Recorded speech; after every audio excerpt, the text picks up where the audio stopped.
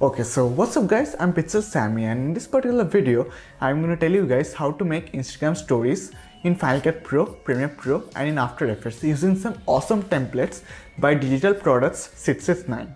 Now, a small disclaimer, Digital Products 669 is sponsored in this video, but like all my videos, I'm not liable to say anything nice about them.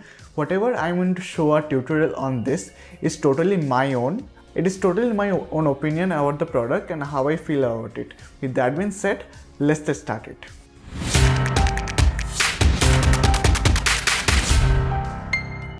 Okay, so this particular pack consists of loads and loads of Instagram stories in the form of templates, along with some swipe ups, titles, motion graphics, headers, backgrounds, transitions, etc. And all of this combined has made the ultimate story pack for Instagram for both Final Cut Pro, Premiere Pro and After Effects. And just to be clear, I have made this particular tutorial on Premiere Pro, but you can follow the exact steps and do it in After Effects and in Final Cut Pro as well. So with that being said, let's get started in Premiere Pro. Okay, so after you download the pack, you're going to see these two options, which is Health and Documentation, and the other one is Premiere Pro Project File. Now for Final Cut Pro, it will be Final Cut Pro, and for After Effects, it will be After Effects. So just make sure about that. So after you click this, it will give you a link to all the fonts which you need to download for using this particular template. Also, it will give you a Dropbox link to all the download links for the fonts, so you can download them directly and install them. Then after that, you need to open the project file. Click on the project file which is there and double click it, and then this will appear. So this is in the format of a vertical Instagram story, but if you want, you can just place a square Instagram story or a other format Instagram story as well. So as you can see in this particular box, there are all sorts of folders which contains pre-made scenes, titles, templates, headers, transitions, etc. Now you have to just see each of the things properly. Click on this and then it will be in the format of a grid, and then double click on this and then this will appear, and then you can see all the ready-made stories in a square fashion or in a vertical format fashion. So I'm going to just go back, just show another example such as this one. So as you can see, this is another story which is there in the vertical format as well as in the square format. Now this is actually how the sequence looks like. Now if you double click on this, you are going to see this essential graphics panel on the right hand side. Now if you don't see this, go to the window and click on essential graphics, and then this will automatically appear. Now in this essential graphics panel, you can do all sorts of things such as fading in, fading out, decreasing the duration of the clip, decreasing the duration of the Instagram story, changing what's written in the Instagram stories. For example, in this particular panel, I can change what is written in the Instagram story. For example, this one. There are other things also, as well as the animation, the transition, the font, as well as the color of the entire story. For example, each and every color, as you can see here, consists of different parts of the story. So if you change any of the colors, the entire story will change as well. Now if you want to just change the picture of the story, then double click on the green box and then this will appear. Another sequence will appear, and in this particular panel, you want to just place your picture. For example, I'm going to just place my picture right around here, drag it all the way till the end, and then after that you can see that my story has been updated with my picture. It is that simple. It is that simple to use. After that, what you guys need to do is you guys need to just render it out and export it. It is pretty much done. Now there are other sample stories as well, so you have to just use them. Just double click on the stories such as this, and then you're going to see the entire sequence right here. And then in a similar fashion, what you guys need to do is you need to just change the text, the font, the color, the background if you guys want to, and that is pretty much it. Now say for example, if you guys want to make a Instagram story from scratch. So this is one sequence 01, which they provide on their own. Just double click on this to create a new sequence just like this. And then in this particular panel, you're going to create your own story. For example, if I just drag my own picture onto this particular sequence, and then after that, to make my own story, I'm going to just add a new title right here.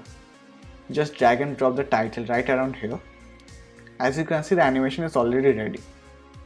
Now if you want to just change the text of this particular animation or this particular title, double click on this and then change the text right here if you guys want to. And then you can change the color, the fade in option, the animation options, all those things you can change right here as well. And that is pretty much it. That is how you add a title onto your own story. I'm going to just customize the text of the story just a little bit just to show you guys. So then after that, just go back to the previous one and you can see that it is already updated with the new words.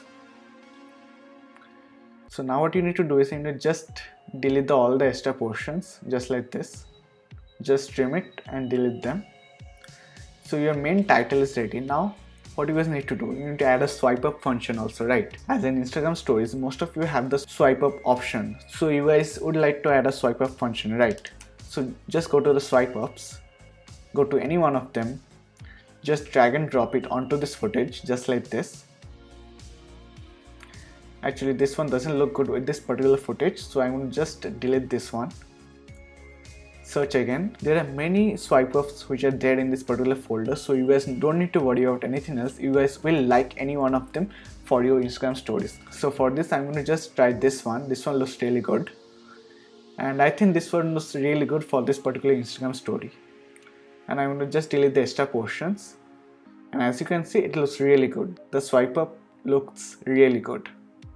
Then after that I'm going to just check all the other things. There are other things also such as headers, transitions and all those other things. I'm going to just click on one of them such as background and just check how these backgrounds look. Now backgrounds are used for different purposes. As you know, you might need some backgrounds for your graphics and all.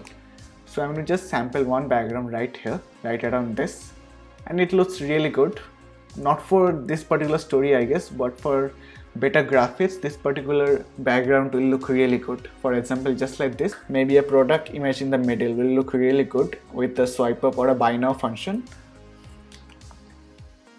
The last thing which I'm going to show today is the transitions portion. For example, this is one transition which I'm going to show. So this is more like a layered transition which you can use in your videos or in your Instagram stories. So I'm going to use another picture in this particular sequence so that I can transition to that picture. So I've just dragged in one more picture to this particular sequence and just scaled it a little bit. And as you can see, once you drag this particular transition, it is totally black. In order to just fix this particular thing, just click on this, go to the FS control panel and just click on lighten or screen, and it will pretty much do the job. As you can see, your transition is ready. Now for example, if you guys want another kind of transition, for example, you have another funky kind of transitions which you can use. So just go to the main panel, just go to transitions, another one just like this. This one will look really good. For example, this one. After you grab this, just drag it between the clips. Oh, I'm sorry, I need to just hide this and unhide this one. As you can see, this will look really good. Yes, you need to just time it a little bit more, just like this, maybe a little bit more on the left. Just drag it a little bit on the left. And as you can see, your transition is ready. It is that simple. Just drag and drop and a little bit retiming and all, and it is pretty much done. And then after you do that, just double click on that and then change the text in the essential graphics panel. And that is pretty much it. And then go back to the previous sequence, and then your effect is ready to be used. Render it out, transfer it to your computer, and then post it on Instagram. And that is pretty much it. This is a very simple technique. This particular package is really amazing for you guys to use because it is very simple. It is very user friendly. The customization is really easy to use. And on top of that, it is available for both Final Cut Pro, Premiere Pro, and After Effects. So all my audience, rest assured, your particular package is here. With that being said, this is pretty much it.